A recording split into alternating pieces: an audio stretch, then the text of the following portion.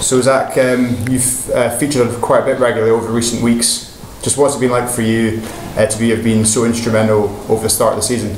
Yeah, obviously I've really enjoyed my time. Obviously this is my first year as a professional rugby player, so for me to get the opportunities to play is obviously all you want to do. And I'm still learning from the likes of Toby, Paul Grant, Matt Garvey, Francois Lowe, just to name a few in that back row. We've got world-class players there, so I'm still developing and I still want to get better, and playing with the likes of these players and learning from them, then hopefully that'll happen.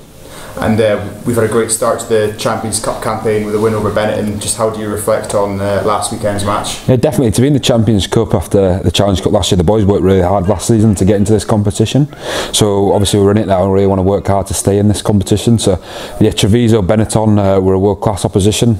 We knew that. We didn't underestimate them, and we had the mentality that we knew it would be a tough game, and we did that, and we had a really good performance. I thought we were patient in our build-up, and then when the opportunity arose we took it. So now we're pushing on to Scarlets obviously on Friday, which will obviously be another tough test.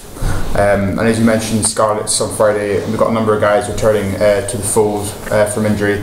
Just how are the squad feeling about the next step in the Champions Cup campaign? Yeah, the boys are excited. We're really excited to take on a world-class opposition like Scarlets, and like you said, we had 41 boys training today, so that's the most we've had all season, probably even last year as well. So there's got real depth in our squad at the moment, so it's hopefully causing a few selection issues, which is a good thing. So we'll put our best team out every week, and that's exciting for the fans as well as for the competition, because we do believe we can go far in this competition, the hard work the boys have been putting in.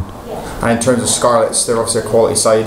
Just what are you thinking the team needs to look out for come weekend? Yeah, definitely. Obviously all the boys would have done the analysis on them, but we're prepared for them to play from anywhere. I think if you watch the last clip of Toulon, I mean, they were trying to run 5 metres from their own try line, and even though they had the game, obviously they had a losing bonus point.